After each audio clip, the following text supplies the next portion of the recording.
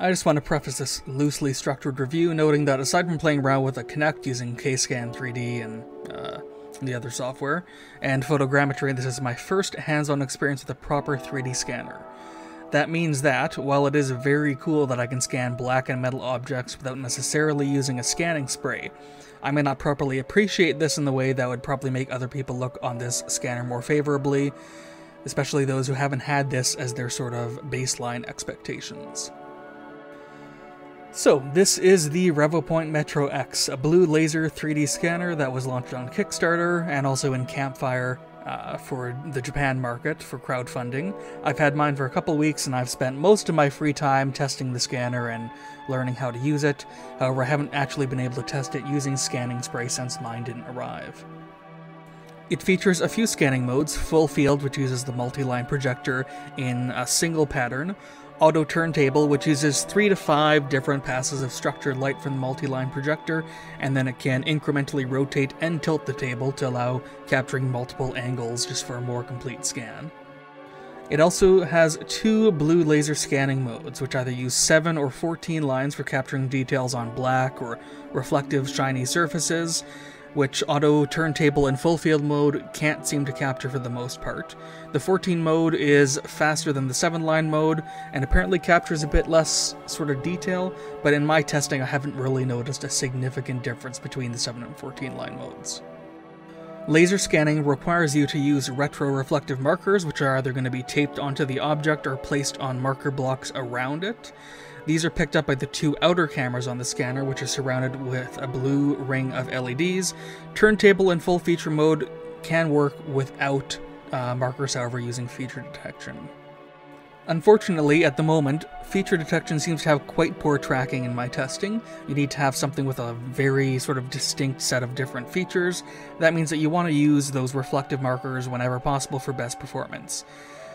I found that the global marker tracking mode, which is where you first scan the locations of the reflective markers and then do the actual scan data in a second step, works significantly better than standard marker tracking, resulting in less sort of bad, erroneous data being written when you lose tracking and re-pick it up. It does a much better job of actually countering this. However, standard marker tracking does work quite well, and then feature tracking is the worst overall. That does mean it lets you do more complex objects with relative ease in a single scan, such as the airsoft grenade launcher, which I mounted on a post, did the global scan of first for marking all the marker locations.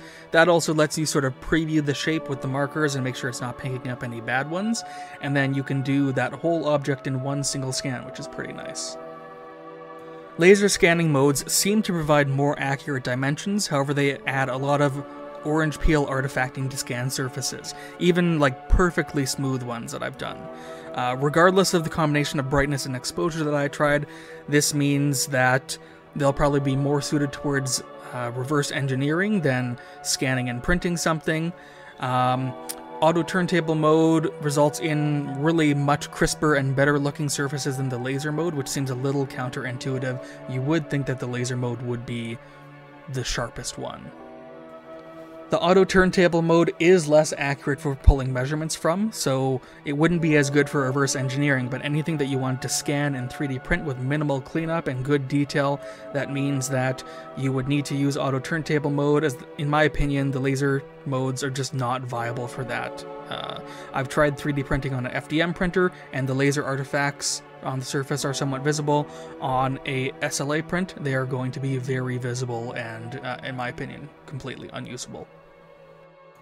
Other issues I've had include an extremely slow update of the UI and cameras in auto turntable mode that makes it really tedious to align the scanner with the object and the turntable while you're setting it up.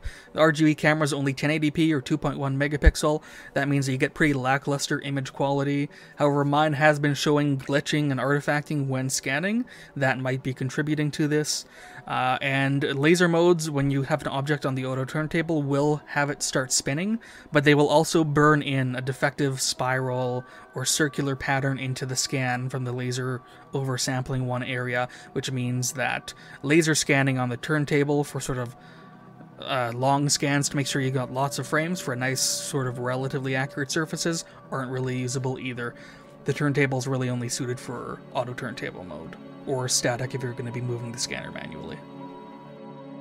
The scanner has a relatively shallow depth of field, like a distance from the object where it will actually provide optimal scan resolution, and the markers are only picked up with a relatively shallow field of view overall, which means, especially for curved surfaces, you need more markers than you would expect to maintain tracking around curves and corners and that sort of thing.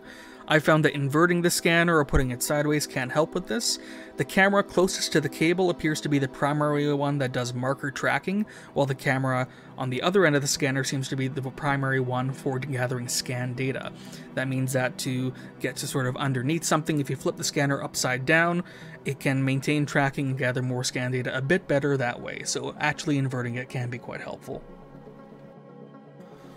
The included laser protection goggles are also only, unfortunately, sort of a tinted plastic. They're not the proper mirrored, high-quality reflective ones that you would receive with more powerful lasers, like if you're buying like an actual proper 1-watt blue laser or something like that. The plastic is also fairly cheap and fragile feeling, and the size is a little small, even for me, so people with larger heads are definitely going to have trouble finding them comfortable or even using them at all. I would probably suggest sourcing a nice, higher quality pair of laser goggles. They do filter out the color well, but I wouldn't trust them for direct eye exposure. I did also try scanning on 2 under-spec laptops, one with an i7-4720HQ and a 970M, and also a newer one with a Ryzen 5 7530U. Both had essentially unusable performance in laser modes. They would probably work fine for laser or for automatic turntable modes, but it does seem like, especially for laser mode, you do need a really quite beefy machine to run it. Revopoint also did say that you can't take a project from one machine and compute it on another one.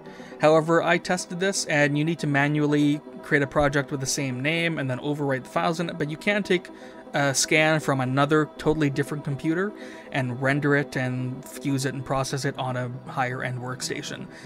However, given the demands on the scanner host PC, it seems like you would just be better off investing in one sort of quite powerful laptop or small desktop. There are quite a lot of other notes that I have and ideas, but that would result in the video being pretty long, but there are some key improvements I'd like to see from Revopoint. The first and foremost is fix laser artifacting.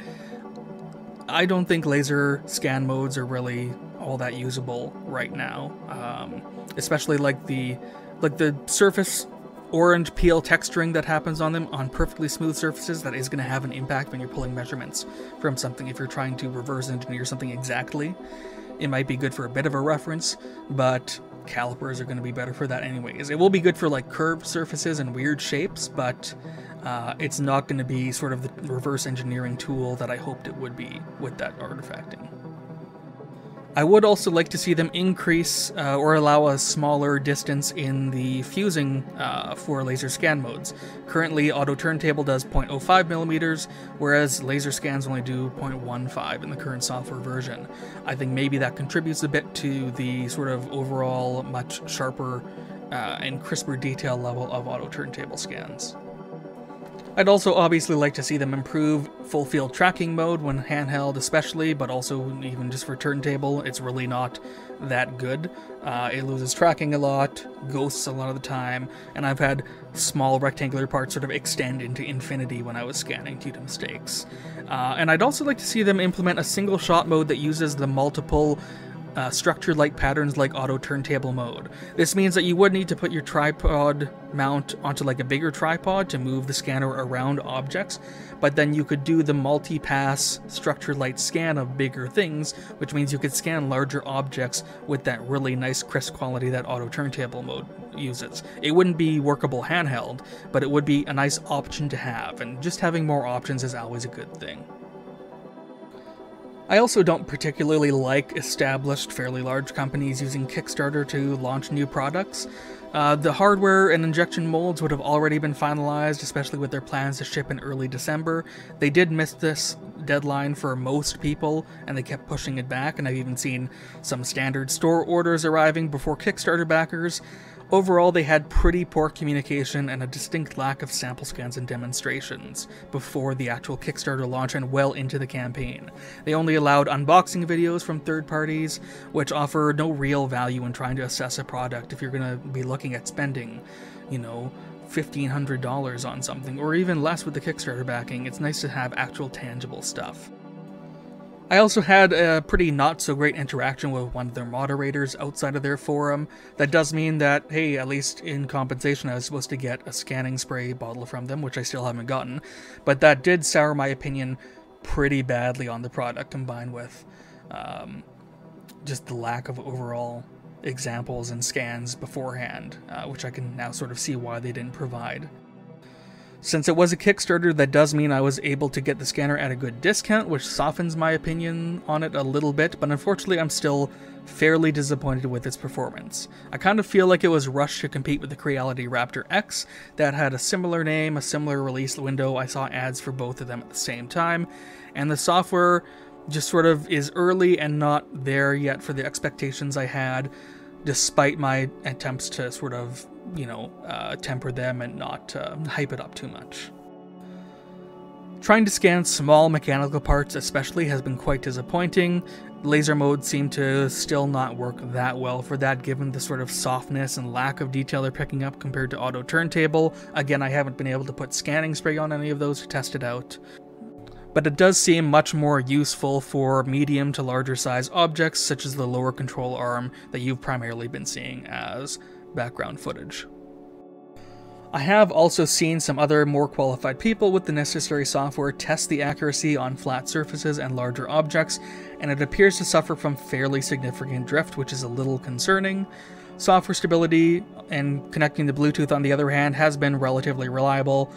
I've maybe experienced a dozen crashes to desktop through quite a lot of use, and so it's not perfect, but it's not unusable. I've seen other people complain about it a lot more, but in my experience it's been kind of what I expected for early software. I can see the potential this thing has, and I think given some time and some more software improvements, I'll be much more satisfied with it. However, given the performance of sample scans I've seen from other scanners, if I had seen those before I backed the Kickstarter, or even was most of the way through it, I think I probably would have looked elsewhere at this point in time. I think that's part of why they didn't release too many scans early, is because the software performance and just the scan performance was lacking. If you are looking at buying the scanner, I think you should hold off and wait to hear about improvements and see better sample scans that lack that orange peel texturing.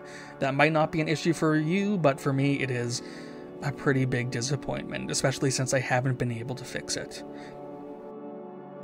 I will say, if you do get the scanner, expect a bit of a learning curve, expect to invest some time in it before you even start to get moderately useful results.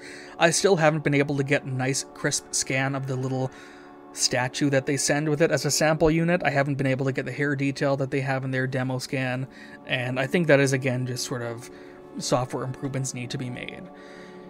I will say I'm sure I will find this scan useful for a lot of different projects. Unfortunately, it doesn't meet the hopes that I had for it, for scan fidelity and being sort of a real-world copy-paste in real life when using it with FDM or SLA printers. It's just not at that level. It's not capable of doing that. For reverse engineering use and designing brackets and mounts and holder for things, that's going to be great, but copy-paste into real life, it's not, and I still think it has a long way to go to meet the competition in terms of just scan fidelity and quality.